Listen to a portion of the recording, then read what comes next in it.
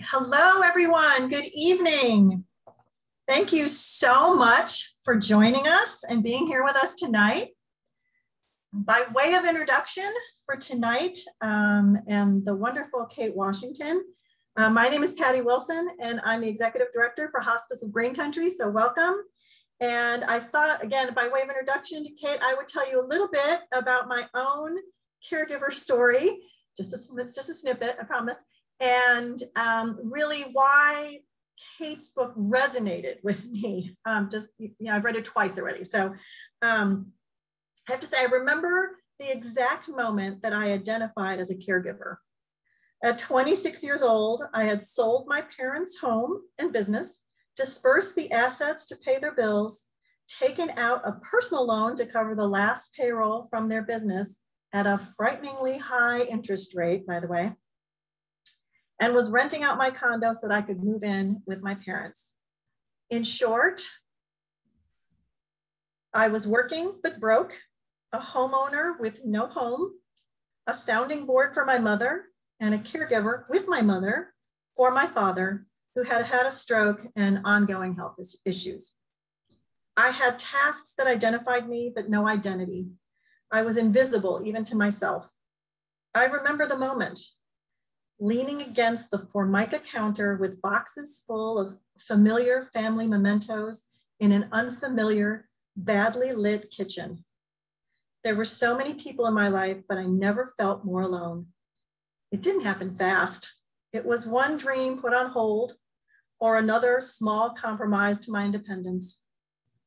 Other people's expectations of who I should be began to take over who I was and how I saw myself.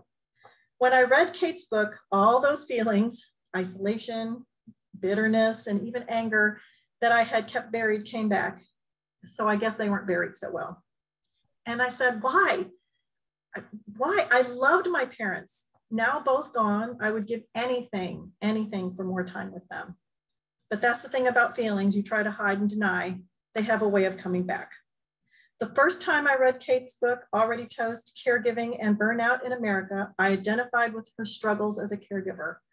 The second time I read it, I identified with being a woman as a caregiver. When I was a caregiver, I did not believe that I was allowed to have bad feelings.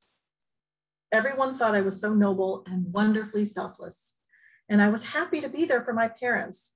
But some days I felt many things that were anything but wonderful.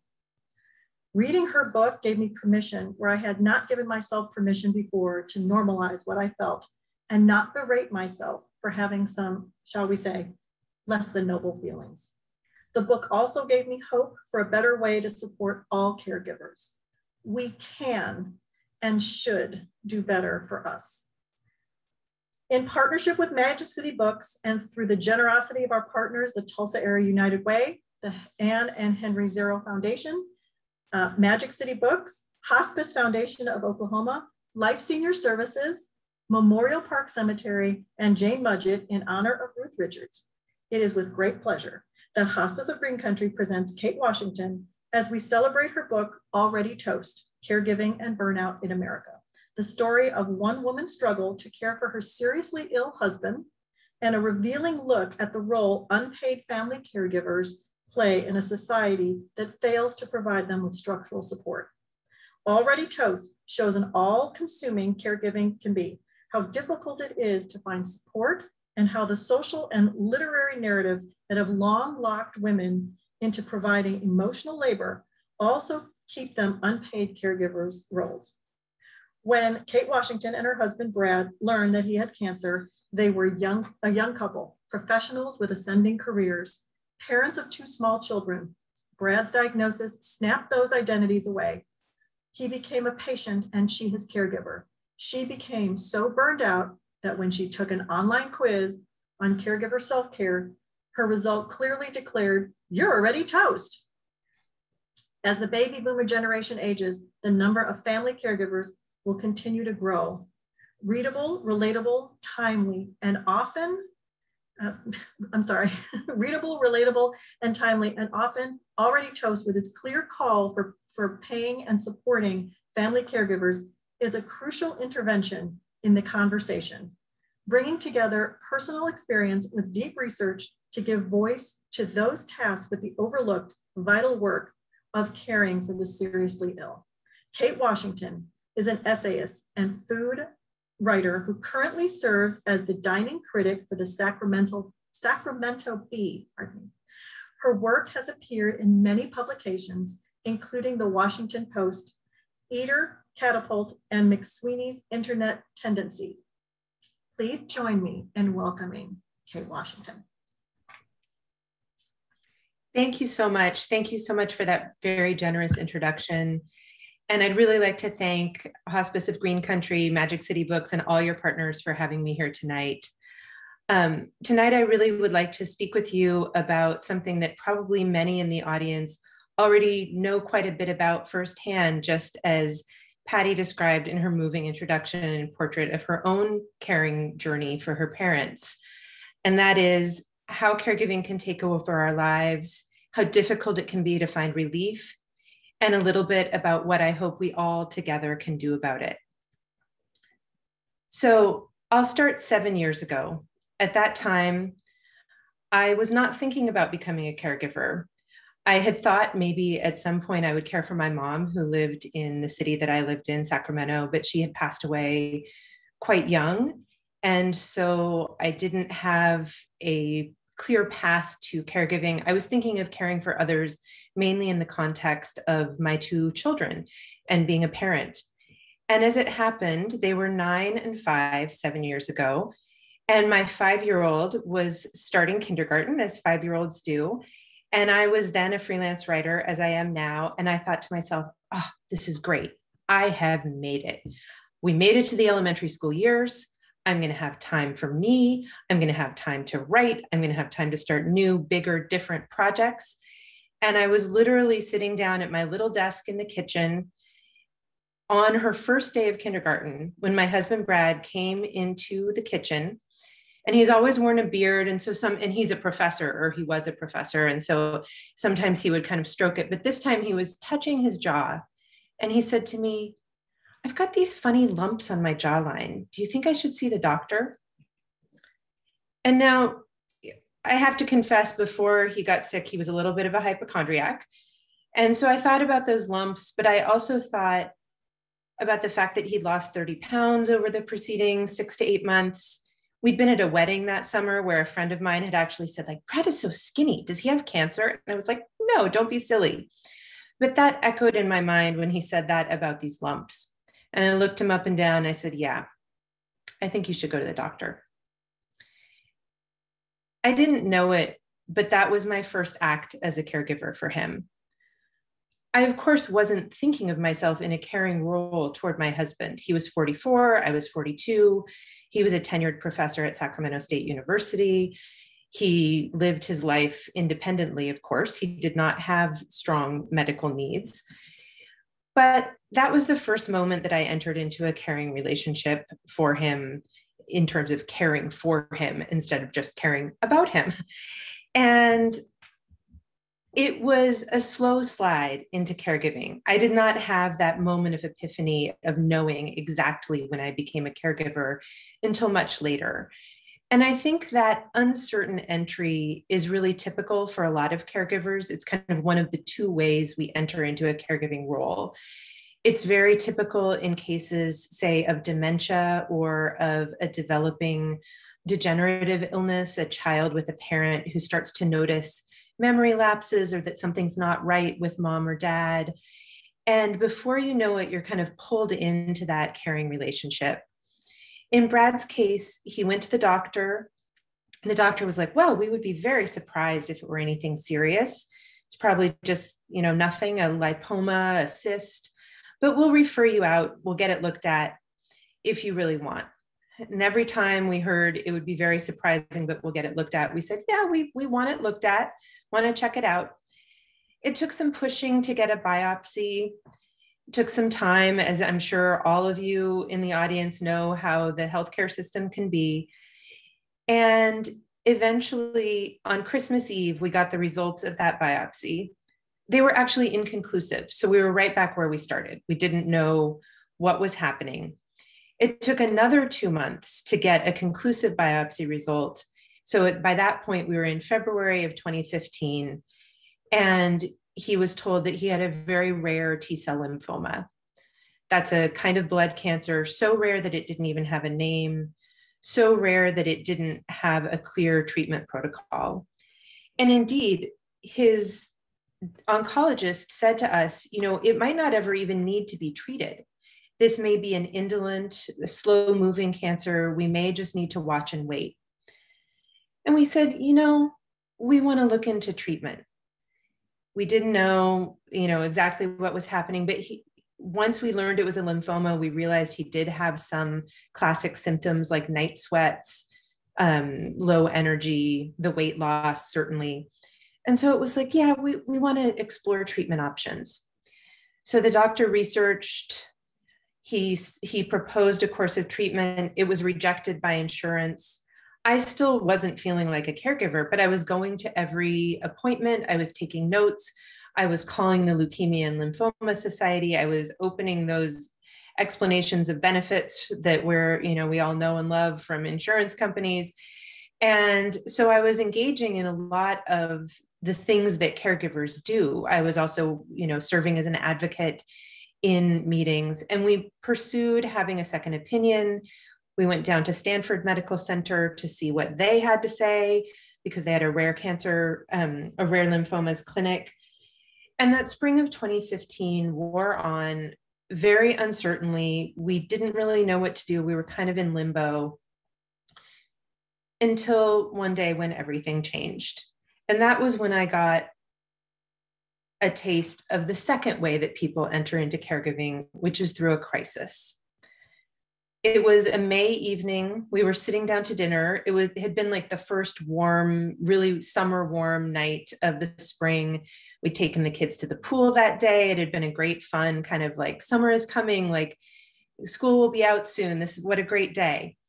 We're sitting down to dinner, but everyone was a little tired. The girls were bickering. The food was getting cold. My husband wasn't coming to the table. And so I was getting a little annoyed, as one does in those kind of life situations. And suddenly from the bathroom, Brad called out, like, come here right now. And he's not really like a demander or a yeller. So that was surprising. And I was like, no, it's come to the table. Like, I'm busy. And he's like, no, now. So I run into the bathroom to find that he is coughing up just enormous amounts of blood. It was terrifying. He was white as a sheet, clearly in distress, very worried about what was happening, which I immediately became equally worried. But I also went into a little bit of autopilot emergency management. I grabbed a bucket for him to cough into. I ran across our driveway, which we share with a neighbor, and banged on the door and asked my neighbor to come and sit with the girls while I took him to the hospital. I bundled him into the car, and I ran every red light on the way to the hospital near our house where the cancer center he was being treated at was. I still don't know why I didn't call an ambulance, but I was really running on pure adrenaline, the adrenaline of a crisis, which I'm sure many of you are also familiar with. It turned out, after some time and some challenges with getting further diagnosis in the hospital, that despite all the diagnostics that had been done, despite that second opinion, he had had a large lung tumor growing undetected in the lower corner of his lung, right on a blood vessel. And what had happened was that it had ruptured, and that's what caused the coughing. At that time, they said, this is not indolent at all. It's highly aggressive. It needs chemotherapy immediately. This, as you might imagine, was an incredibly stressful series of days. He got a PICC line inserted in his arm, which is an external catheter for giving chemotherapy. He needed chemotherapy really quickly. Unfortunately for him, he's like the worst person to get a blood cancer because he had a fear of needles and great squeamishness and was terrified of anyone discussing blood or veins in front of him. So getting consent for him to get that PICC line was its own caregiving challenge, where I had to talk him through the entire procedure. this was the moment, this was the week when he was in the hospital for that first week, when I really got my first taste of what it meant to be somebody's primary caregiver. I was stretched between the hospital and home, trying to serve as an advocate while also trying desperately to figure out the intense Byzantine bureaucracy of a large teaching hospital, which is absolutely no joke to try to navigate. I was trying to comfort him while also dealing with my own intense fears about what the future might bring, trying to keep things a little bit normal for our girls while their dad was in the hospital, and while also the end of the school year with all its activities and needs for poster boards and projects to be brought in wore on. I remember one night desperately ordering a plastic lobster in the middle of the night for my daughter's, she had a state floats parade. So we had borrowed a little red wagon and she was representing Massachusetts. And I had to get this plastic lobster so that she could be Massachusetts in the school parade. And in between that, being at the hospital, waiting to hear from doctors and trying to understand what was happening and what the future would bring. The chemotherapy that Brad got, because his cancer was so aggressive and it advanced so quickly, it also responded very dramatically to the chemotherapy. It shrank the tumor so rapidly that it actually created a hole in his lung, which then collapsed, leading to intense infection risk. And he was a wreck. There were many days where he teetered on the brink of going into ICU. It was uncertain what was going to happen next. He ended up spending 17 days in the hospital, which at the time seemed like an immensely long time. It just seemed unbelievable. Previously, the longest hospitalization he'd had was one night for an appendix.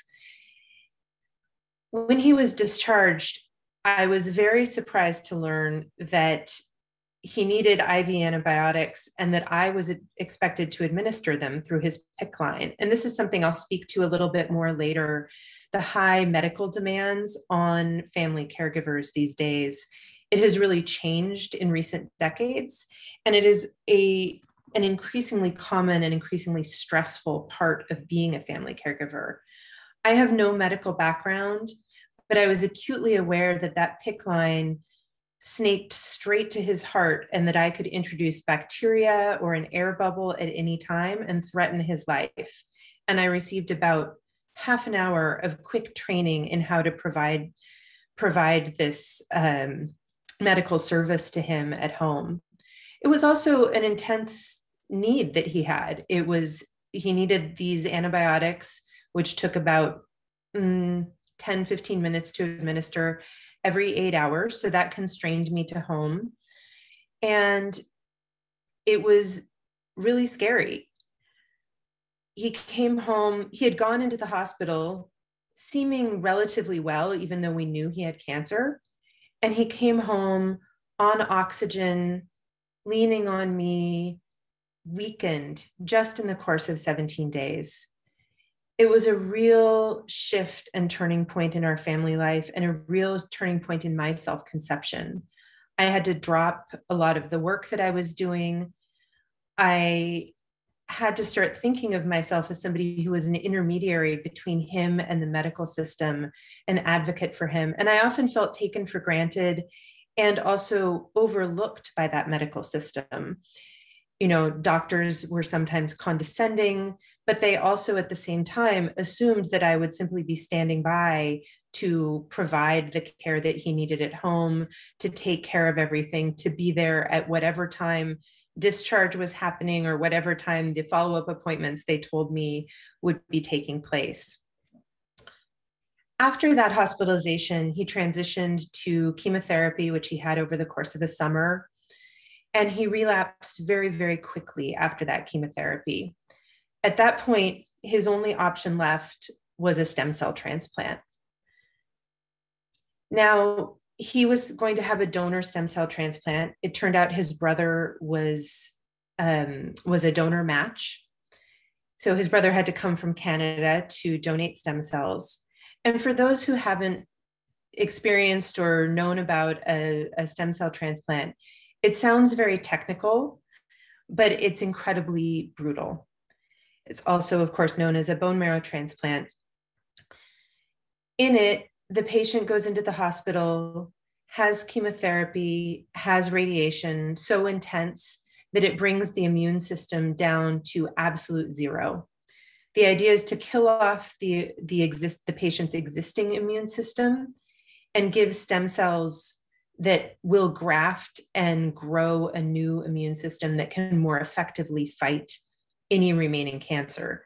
Of course, the scorched earth chemotherapy and radiation also has the effect of killing off the cancer that is there, but sometimes it can come back, and then the new immune system is meant to fight that.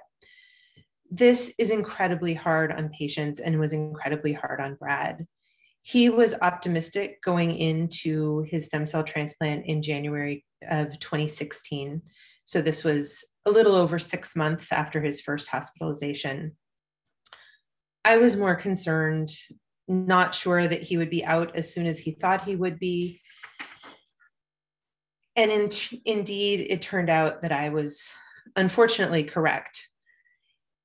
He ended up staying in the hospital after that bone marrow transplant for 4.5 months.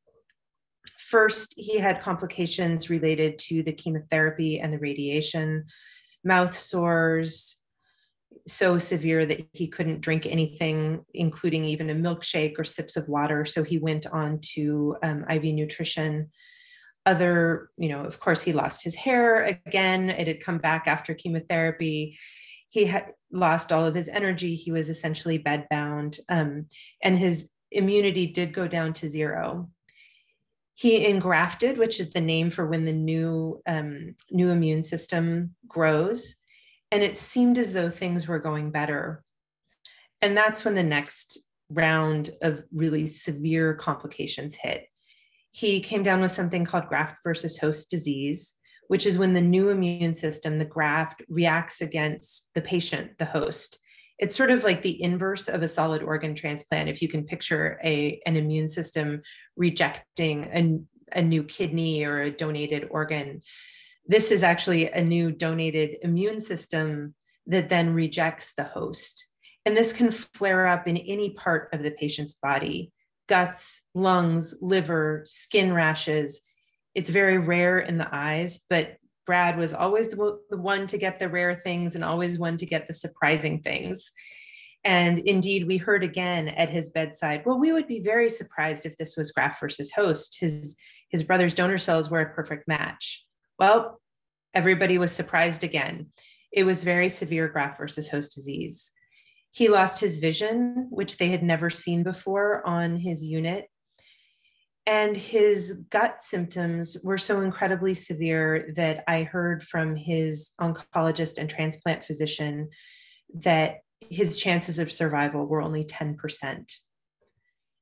You can imagine the strain of being bedside and seeing this, and I'll spare you some of the gorier details of his life in the hospital room. They're in my book if you want to read the real nitty-gritty.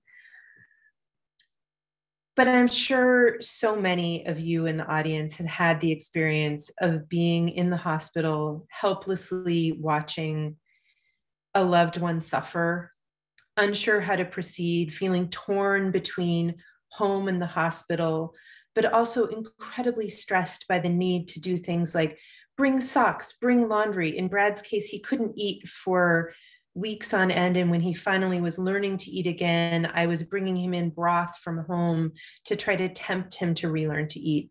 I was worried about our children who weren't able to see him for nearly 3 months because he was in an isolation room and he was so ill. And he was far too ill and on too many medications to do something like FaceTime or even have a phone call with them. So the psychological strain on all of us was severe. I was really, really fortunate that my in-laws came and were with us and helped with both the girls and at the hospital. So I did have family support, and there was a social worker available in the hospital, though the services available and offered were fairly minimal, I would say. You know, the social worker at the hospital was doing her best and provided me with some great resources for our kids, but less so for me. I think one of the challenges for caregivers is that, if you want to find a support group or help, from a peer group, you're just too busy. It's too hard to fit that in. And often people, if you're caring for somebody with a rare illness, you can't find something that fits with what you're experiencing. And then there's just the strain of being at the hospital. I always would think about waiting, trying to get information, trying to have a moment to advocate for our needs and Brad's needs with the doctors, and waiting for the doctors to round. This was a teaching hospital with big teams. And I swear to God, anytime you're waiting for the doctors to come around, they inevitably come 5 minutes after you've waited for 4, 5, 6 hours, and you finally had to leave to use the bathroom, get a cup of coffee, or go pick up your school kids from the school aftercare that was about to close. They always come 3 minutes after that, and you miss them. But these are the experiences of having a loved one in the hospital. And after 4.5 months of this, as you might imagine, I was pretty exhausted. And that's when it came time for Brad to come home. And things actually got even more intense. As they were planning his discharge, the doctor looked at me and said, he can't be left alone when he comes home, even for a minute. And let me just say, I had pushed back against him being discharged. This was a man who was visually impaired, severely immunocompromised, unable to walk unassisted, incontinent, and on IV nutrition for the majority of his caloric needs. I felt he needed much higher level care than I could provide at home. And now this doctor had looked at me and said, you need to have eyes on him 24 hours a day.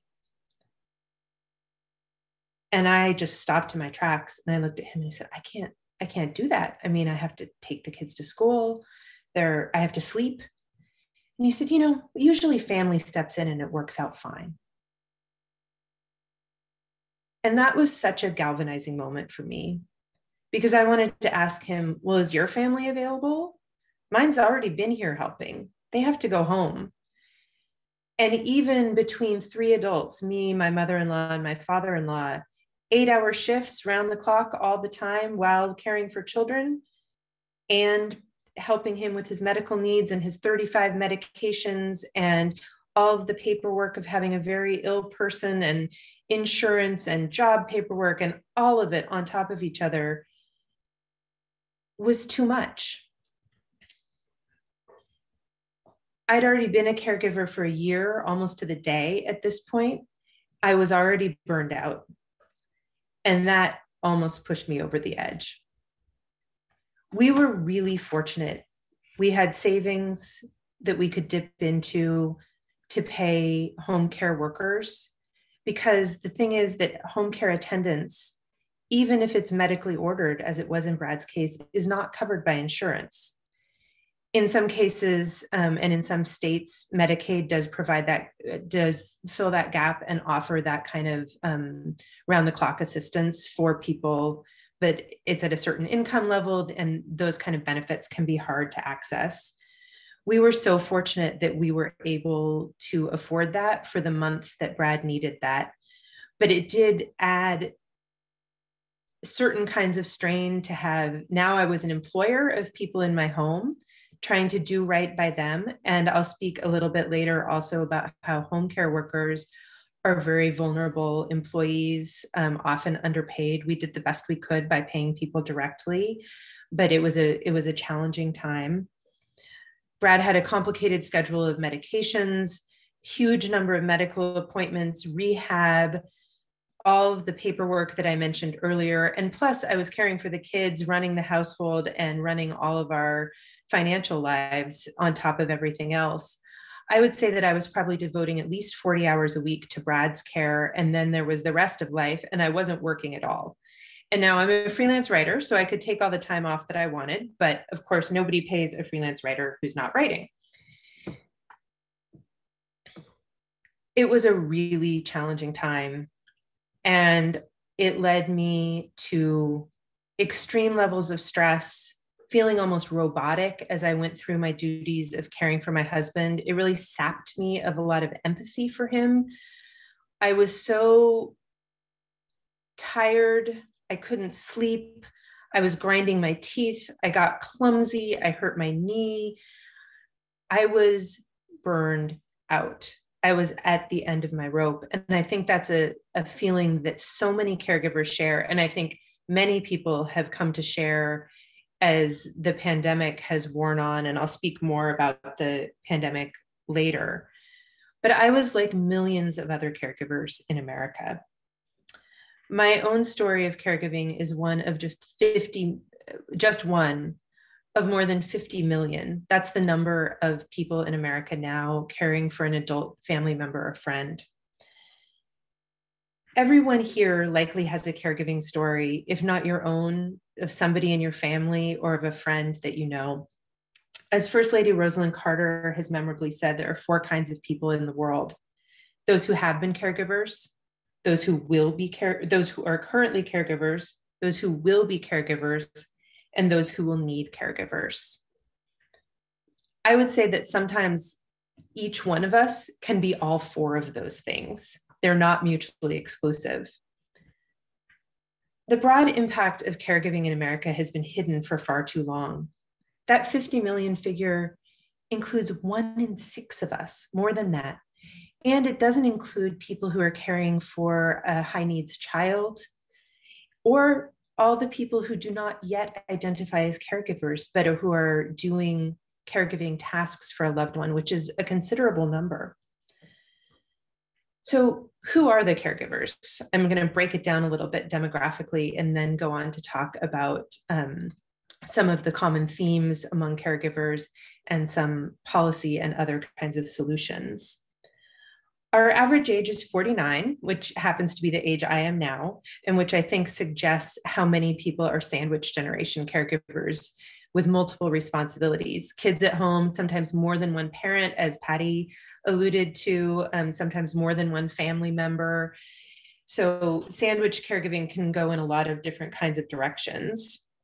Caregivers are about 2/3 women. And women, I would like to point out, also do more hours as caregivers and tend to take on more intense caregiving and demanding caregiving tasks, such as bathing, toileting, assistance with activities of daily living, hands-on medical care, that kind of thing. Not only does unpaid family caregiving have a higher impact on women, it also has a disproportionate impact on communities of color. The Black and Latinx communities have the highest prevalence of caregivers. And also in those communities, caregivers are on average assuming their duties much, much younger. But caregiving is being taken on by younger people across the board. The incidence is increasing in millennials and Gen X. And that's in part because the baby boomers are aging. The oldest of the baby boomers reached 75 this year. And that speaks to the vast wave of elder care needs that we're going to see in the coming years, which many analysts are referring to as the coming care crisis or care gap. That means that family caregiving for so many could get even harder as people have multiple obligations, and the obligations start earlier and earlier in people's lifespan. All of these 50 million stories and faces of caregiving are different, but I do want to speak to some common themes. One is constrained choice. Many people, like me, like many of you, I'm sure, enter into caregiving before they hardly even know that they're in it. A loved one gets sick, has a crisis, you're there, and suddenly you're the caregiver. It's not a moment of weighing options and thinking like, do I wish to take on caregiving duties for this person? And that's something, it's a human desire to care for the people we love. It's essential to who we are as humans. I'm not arguing that we should all throw caregiving to the winds, but I am arguing that we need more structural and practical support to do it well when we're pulled into those caregiving relationships. Care has also become more intense, as I alluded to earlier. Many family caregivers are tasked with complex medical care at home. People are discharged with higher needs the kinds of things that would have been the province of a nurse to a generation or two ago are now being expected of family caregivers at home. Colostomy care, catheter care, wound care, shots, the IV administration that I spoke of earlier. My husband came home from his stem cell transplant needing IV nutrition administered nightly, and he had to be hooked up to a pump. And that was such an education for me, even beyond what I had done in administering his IV antibiotics. That pump took a good 20 minutes to hook up after I got good at it.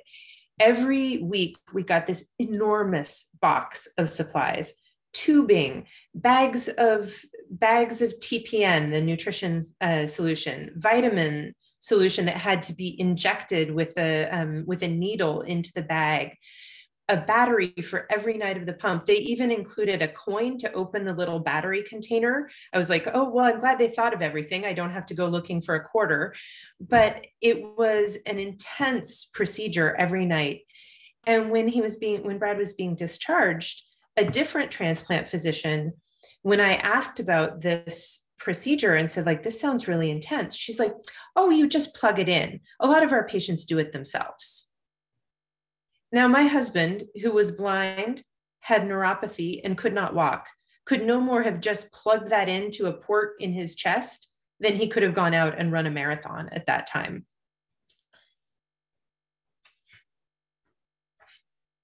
It wasn't the physician's job to support me at home or to set up arrangements to keep her patient safe once he was at home. But it really struck me that one of the things was that it was nobody's job.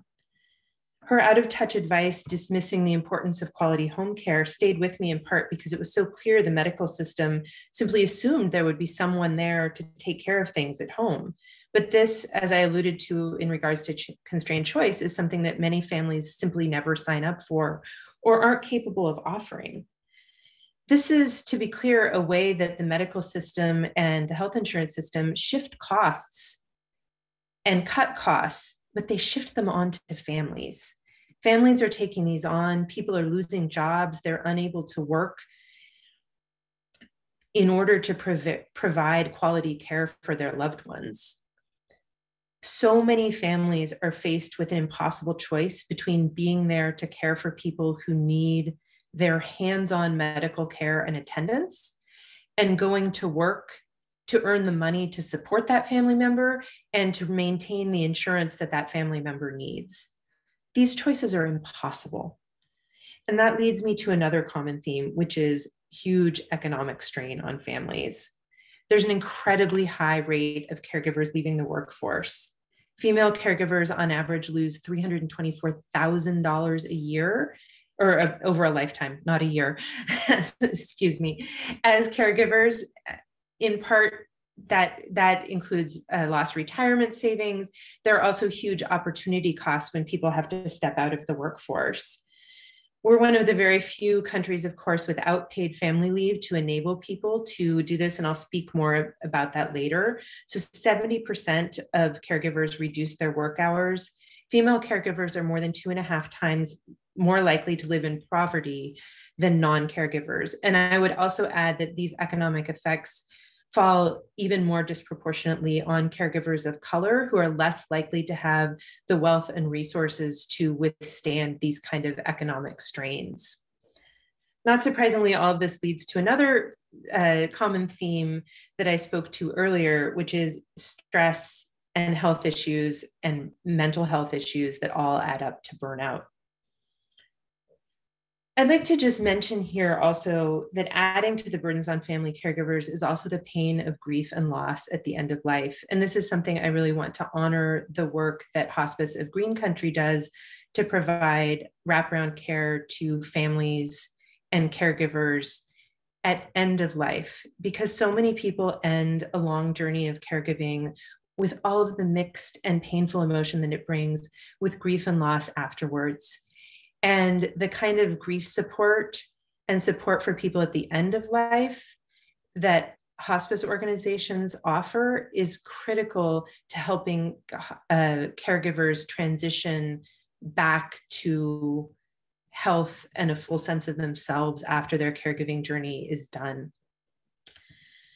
So many people have mixed feelings, negative feelings, as Patty alluded to in her introduction, that they don't feel good about, and that increase, like, people have shame and a lot of pain around those emotions. I was really fortunate that Brad survived, that even though he lives with disability and chronic illness, he is much more independent now and is able to manage a lot of elements of his own care. So I consider myself maybe more of a care partner. But the lingering emotions, the impact on our marriage and on our family life really remain and are tough. I want to turn now to talk a little bit about the pandemic and some of the strains and opportunities that it brings to caregivers. The pandemic obviously brought caregiving to the forefront of national attention, though a lot of what I have seen about it has focused on the care of children, and family caregiving once again stays a little bit in the background. In part, the pandemic has made the work of family caregivers far more difficult. We haven't been able to go into the nursing homes, into the hospitals, provide advocacy, be the partner and the support that our loved ones need. But at the same time, I think the pandemic provides us with an immense opportunity, and one that we really need to attend to. I noticed recently a family member had surgery, and his wife texted me a picture of her badge at the hospital. She was given a badge that read caregiver. Suddenly she had an official status. She was part of the care team. And that respect and acknowledgement is a small thing, but a critical first step to making sure that caregivers have a role on the care team that is as respected as their role is critical.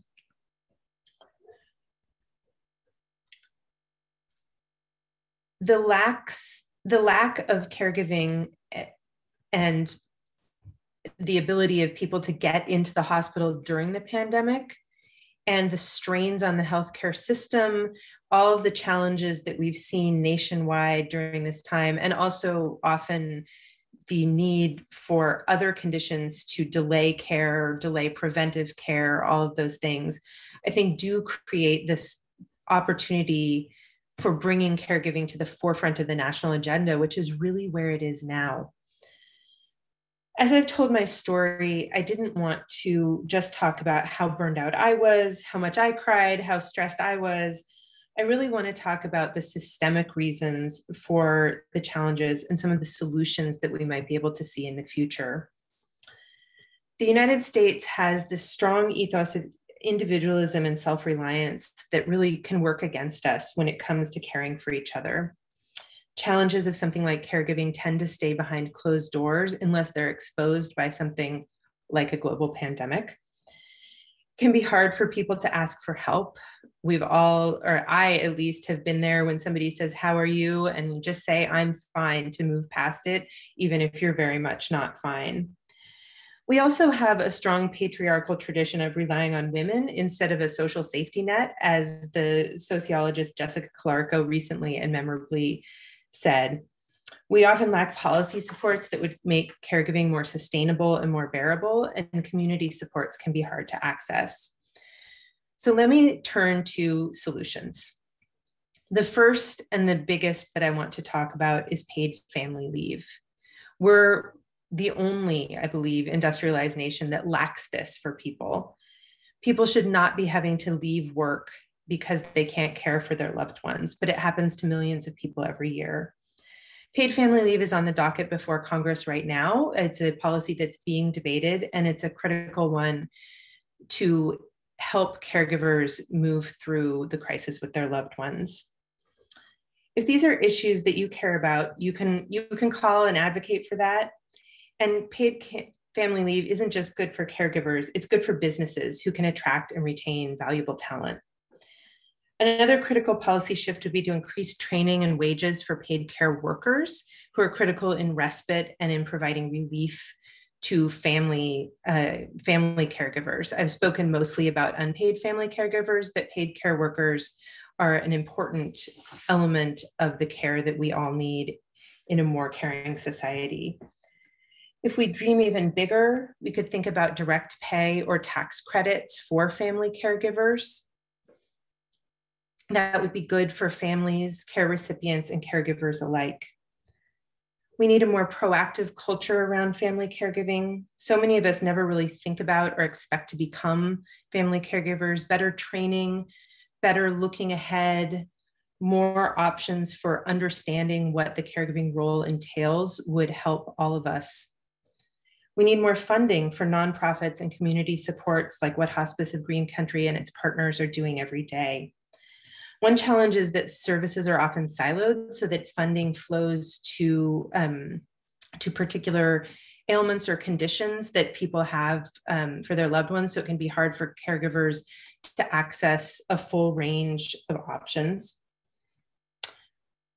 There's often also a burden on caregivers to research and find services for themselves just at the time they're so stressed that they can hardly think straight.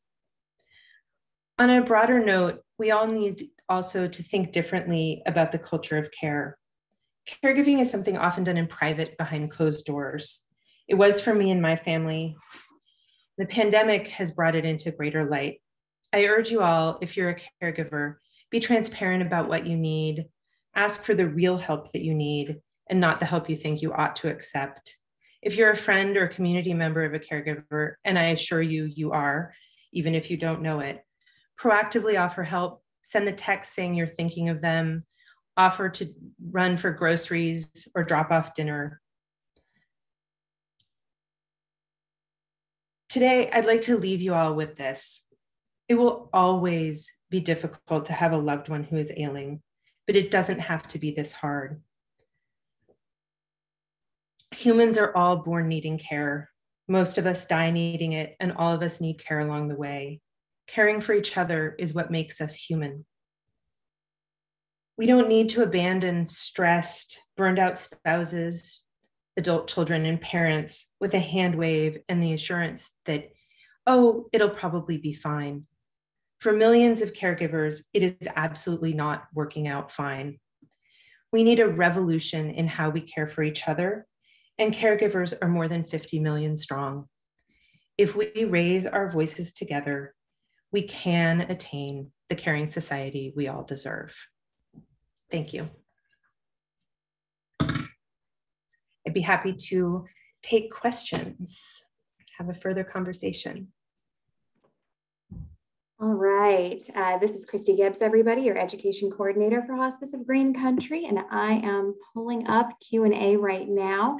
Now that Kate is finished, I know it's a lot to take in. Her story it's an intense journey, and many of you have had similar stories. Caregiving is one of those things where there are always a lot of similarities and a lot of differences. So now that you've had time to digest, please utilize that Q&A box at the bottom of your screen. And I believe our host with Magic City Books, Pat, is going to be popping in with any questions from Facebook as well. With that, let's start out with this question. In the book, you talk about how your background in literature that you received your degree in, particularly fictional literature, showed you yourself as a caregiver in characters that you maybe didn't pay attention to whenever you first read the book. Can you speak about how our portrayals in pop culture make caregivers smaller and less visible, and how you think that impacts those who identify as caregivers? Oh, that's such a great question. That's an element of the book that I didn't really speak about today, but I do have a background in Victorian literature in particular. And when I went back to some old favorite books, I noticed caregivers that I'd overlooked kind of in the shadows of the plots, but they were kind of everywhere. And I think that's really common, that the caregiving story is often a quieter one. It's not highlighted in many popular culture, depictions. There are some interesting movies out now, and I touch on them a little bit in the book. One that I thought was really interesting in the past few years was The Farewell, but from, I believe, Lulu Wang was the director, that tells kind of a caregiving story that takes place in China. I think, we tend to see a lot of representations of the self-sacrificing caregiver. There are not so many of the complexities of the relationship and the challenges of it. And one of the things that I wanted to do in my book was bring to light a little bit more of the complex kind of subjectivity, inner life of caregiving, and not so much the outer expectation of self-sacrifice and just of caring and being a hero and people telling you, like, you're doing great and you've got this and you've got to stay positive. I wanted to look at all of the complex and messy and challenging, but really human and natural and understandable emotions that come with the real life of caring for somebody. Thank you for that. Yeah, I loved that aspect of the book personally. I thought that really, Me too. Yeah, it just reinforced and was a great metaphor for how you felt as a caregiver in those characters. Next question here. When in the depths of despair as a caregiver, do you have any suggestions for the audience or just personal stories about how you found the strength to carry on? Oh gosh. I mean, I remember talking to a friend who went through a really intense caregiving journey as well. And I asked her how she'd done it. And she said, well, I had a lack of any other reasonable options, which I actually used as a header in the book. Like I borrowed that phrasing. I think a lot of how I found strength to go on was knowing that like my girls would continue to need me. That was a huge motivator. It can be really tough, taking the time away, finding respite care if you can, so that you can recharge even that little bit, in the book and as I talk and think about caregiving in general, I'm always wary of recommending, more self-care, because I think that can feel like more of a to-do list for caregivers than it often did for me. Where you can get support and relief, and an outlet for your honest feelings about what you're going through, I think those are invaluable connections and things to be, savored and guarded really closely. But, whatever it takes to keep going, I think, whatever motivation you can find, but it's not easy. Absolutely. That'll be a little different for everybody, I think. And you communicated that. This question is from someone who works in healthcare, and it's a great question. It says, I am a healthcare provider. Outside of being recognized as part of your husband's care team, what is one thing you wish the medical providers would have done better to make your transition from wife to caregiver easier? Oh gosh. I think the recognition and treatment with respect, I often felt a little bit condescended to, which was something I was personally felt kind of allergic to. But I think also, more information, more transparency and clarity about, what was happening. And healthcare providers are really in a bind here too, because of course the system is really difficult. People are overstrapped. The patient loads are too high. It's a difficult life journey to be a healthcare provider. And I'm really grateful for all the people who take it on, especially over the past, 18 plus months. I think one thing that I, would love all care providers to keep in mind is that their day at the office is the worst day of somebody's life that they're interacting with. I mean, not in all healthcare settings, of course, but like in a crisis setting. And sometimes I felt that people were overlooking that and how strained I was and Brad was. So that's not one thing, it's a bunch, but. Lots of options are good. We all know the healthcare system can get really overwhelmed, and we've all been taught that by the pandemic for sure. This person asks, what were the most meaningful ways that you were supported by others who weren't directly involved in helping you provide care that you would recommend to others? Well, I mentioned my in-laws and the help that they provided us by coming. They're in Canada, so they had to like come internationally to help. That was incredible. Something that a local parent friend did, parents who we're still friends with today. And in fact, my daughter just, I believe, left for soccer practice, and this guy is the coach. This one family said to us, just bring Lucy every Sunday at 9. No questions asked. Like when Brad was hospitalized and in the most intense phase of his illness. And they looked after her. They were the parents of her best friend, and they had 3 kids, and they added another one to the mix. And we did not have to ask for that help. It was just offered in a way that was like so incredibly supportive and that we could just count on. And I know that's not something that everyone can offer, but it meant so much to me. And we also got meals, which are a classic and amazing for a reason. We did have a lot of really amazing community support, but I think some of those like offers where people just said like, this is a lack and I'm going to fill it, were amazing, where I didn't have to actually think of like, what can you do? How can you help me? When people told me how they could help me, it was amazing.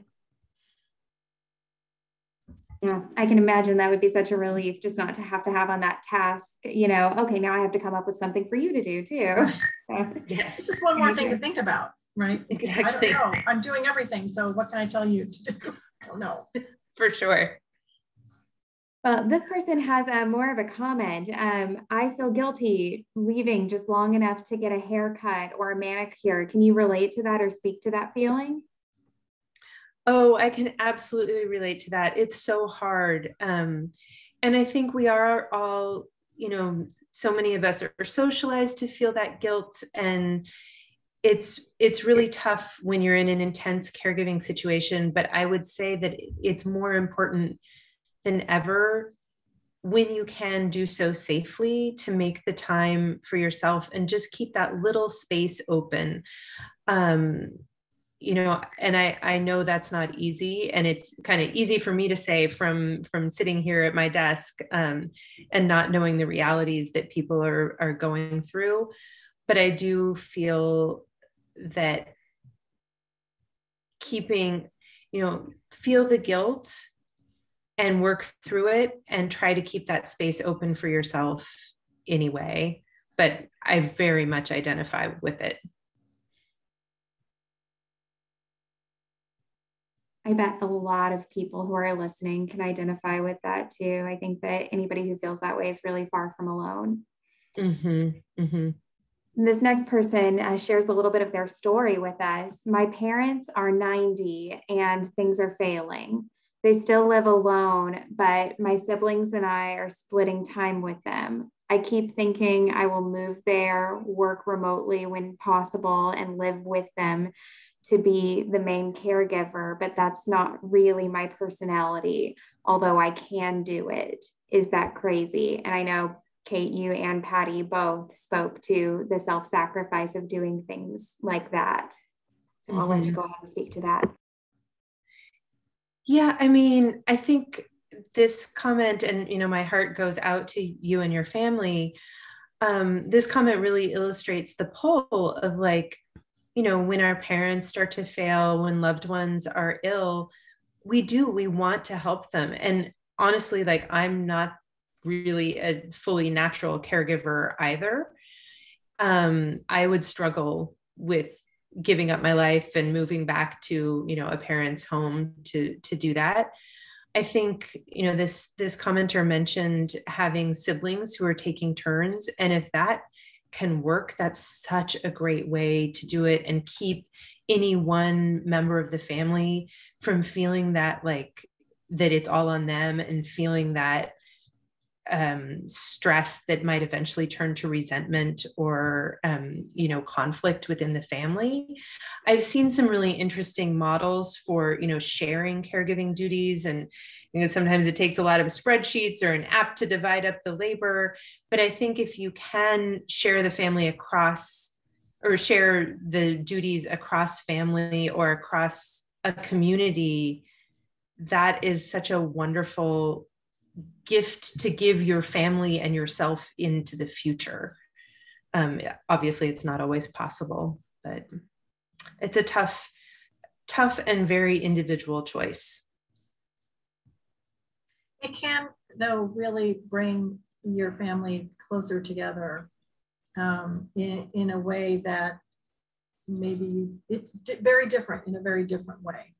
And I know, at least for my family, my brother and I, our plan as my parents aged and then my mother also became ill, really brought us a lot closer together. I think my brother, my sister-in-law and I are such a solid unit now. And I would have said before, oh, we love each other, but now it's just a different relationship. We have such a shared history, in being able to provide that caregiving. Yeah, I think that's so, so meaningful and so wonderful in terms of, caregiving can really cause rifts within families. And it's so wonderful to hear of times when it brings a lot of gifts and brings love and is a time for people to come together and support their loved ones.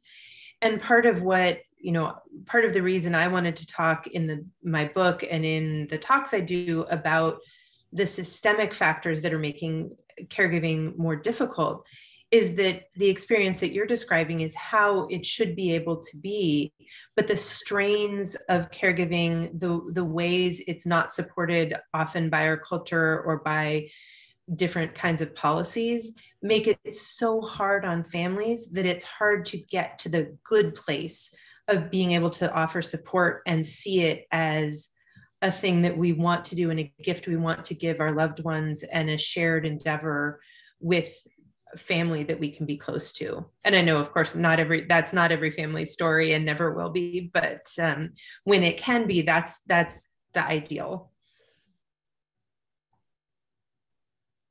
I know it is 8:03 participants, but we have 3 more really great questions here. So hang with us for these. This person is possibly a sandwich caregiver, and they would like to know about how your children fared during Brad's illness and how you were able to care for them and support them as they were continuing to grow and deal with the devastating, loss of your husband's health while he went through treatment. Oh yeah, thank you so much for asking that question. And it's not easy if that is the situation that this person is going through as a caregiver to balance the needs of children, because I was always really aware that my kids were only getting one childhood, but that this was happening and could not wait either. I felt really fortunate in the ages that my children were. I spoke about my daughter starting kindergarten and the irony of that for my work life, but they were both in elementary school. We were not in the intense baby and toddler years, and we were not in the surly teenage years either. So they were 9 and 5, 10 and 6, in that age range throughout Brad's illness. I did get them into therapeutic relationships so that they had counseling and some additional support. There's a wonderful art therapy group here in Sacramento offered for free through one of the hospital systems, and I had them in that as well. And then I'll just mention one resource that has been really important for our family called Camp Kesem. That's a network of free summer camps for kids affected by a parent's cancer. And so that camp actually offered them like, you know, a week of fun and of just being a kid away from like the grim sadness of home. And that camp was really important. I also, especially when Brad was hospitalized and his parents were here and able to be visiting him and supporting him in the hospital, I took the kids on little trips where I could, visited, you know, fun places, tried to maintain a sense of fun that was outside of the house, which was really important for me to get that mental separation, and kept the kind of joy of parenting them alive for me. It was a real respite and a treat for me, and I hope also for them. But they have, you know, positive memories of some of those trips that we took.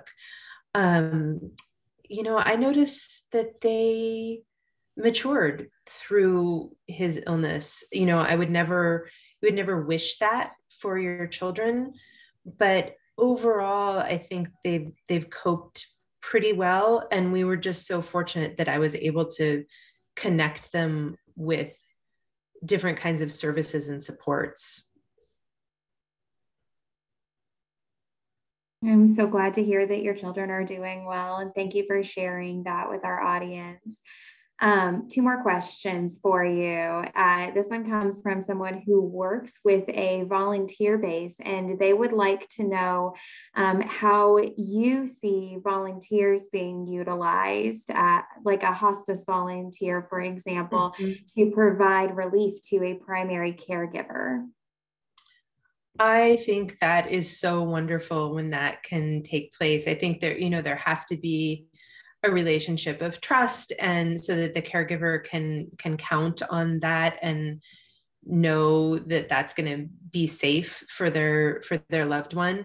It's not something that I was accessing just because I wasn't in a hospice situation, so I don't actually have personal experience with it, but I'm like, it's so wonderful to know that organizations are providing that, because I think those, you know, respite care, and that's another thing that like made it tough. I've talked to a few organizations that provide that had to stop that service during the pandemic, and it was so sad and painful for everybody involved. But I think you know, all of the community supports and community you know, help that we can marshal is great. And I think, you know, that relationship of trust and consistency, and the caregiver knowing that they can count on somebody is really critical. But, you know, if it's through an organization, that's something that they can foster. Respite care is one of the big things we provide at Hospice of Green Country, and we're really thankful that, you know, we've been able to go back to providing some of that this year in the midst of COVID-19. So final question, and this one is one of my favorite questions that have happened during this session today. It hits on my favorite topic whenever it comes to caregiving and the things that a little self-care for a caregiver just can't fix, and that is policy change and advocacy. So in terms of advocacy, are there any groups that you recommend following on social media or otherwise to help stay more informed with what is happening in Congress surrounding caregiver support issues? How can we keep informed and get active? Absolutely. There are a bunch. I would say AARP obviously is like the big guy that puts out a lot of policy and advocacy and research. Caring Across Generations is an advocacy organization that's doing a lot of work right now. I think they're particularly in the home and community-based services space, but they advocate for unpaid family caregivers as well. And they interestingly run a caregiving fellowship to help caregivers become better advocates in this space. So they're really one to follow. Currently, there's a real movement. The movement toward paid leave is provoking a lot of social media just activity. So Paid Leave for All is an account that I know is tweeting a lot about that, that effort. I know I'm going to leave out good ones and then regret it. But, if you search hashtags like caregiving, hashtag caregiving, hashtag Paid Leave for All, you'll find like a real intersection of advocates and policy organizations that are working in this space. And there really is so much out there. There's also a lot, though I'm speaking kind of broadly to the national space, and Christy, you and Patty could probably speak more directly to this in Oklahoma, which is not a landscape I know well, but there are also lots of policy advocates and organizations within state by state, because states are also really fertile ground for, adding better caregiving support policies. I know here in California, there's change kind of on the table, and every state is different in what they're considering, but check with state-based organizations as well to see, what's on the docket. Well, thank you for providing that list and giving us some suggestions. And I think that would be a great thing for us to put in our follow-up email to all participants in ways that they can stay informed and stay active. Well, that's all of the questions that we have. We got through them all. Thanks for those of you who stuck with us. And Patty, I'm going to pass it off to you for the final note on this event. Okay, I think I'm unmuted. I forget sometimes. Thanks. Well, thank you everyone again, and thank you to all of our sponsors and partners. We couldn't do this without you, and we thank you so much, both for tuning in and for sponsoring and for making this evening possible. And yes, if certainly you need more information, we will find a way, Christy, to post local caregiver information, and we'll all do it together. I think the landscape is already changing. We're even seeing in current legislation, right, Kate? I think the American Rescue Plan already has some provisions, including some of the things you talked about, like increased pay for people on the front lines. So, and certainly healthcare and people on the front lines of caregiving. So I think that those are really good starts, and those things don't happen when we don't use our voices. So please talk to your legislators. Please use your voice. That is the most important gift that we have for each other and for our community, and that's what's going to create change. So thank you again for being here. And Christy, any final thoughts?